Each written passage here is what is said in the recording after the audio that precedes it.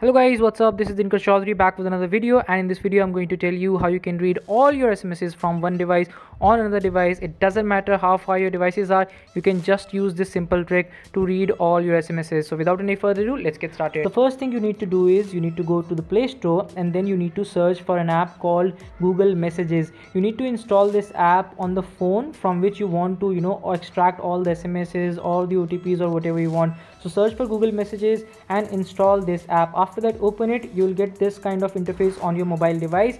You need to click on the three dots on the top right corner, and after that you need to click on Messages for Web. So let's get started and do that as well. Click on the three dots, click on Messages for Web. Now the next thing you need to do is you need to go to the other device, which can be a mobile phone or a PC or an iPad or anything, and then you need to go there and then you need to type messages.google.com in the address bar. So type messages.google.com and click enter.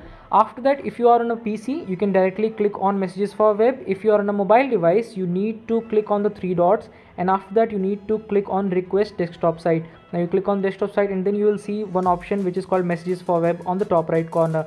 Now as soon as you click on it, you will get this QR code and you will get this option of remember this computer. Make sure you enable remember this computer. After that, click on scan QR code on the first device and just scan the QR code simply.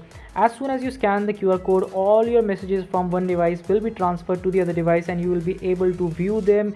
You will be able to extract all the information or do whatever you want. As simple as that. As you can see, I'm able to click on the messages and I'm able to view them fully without any kind of OTP or anything else. You need to do this process just once, and after that you will be able to view all your messages for a very long time. I can view all the second messages as well, and you can see that both the interfaces are synced with each other. As soon as you read message on one side, the message is read on the other side as well. So guys, I hope you liked the trick. Thank you so much for watching the video. I hope you enjoyed the video. Click the like and subscribe button if you found this video helpful, and share for more videos like this.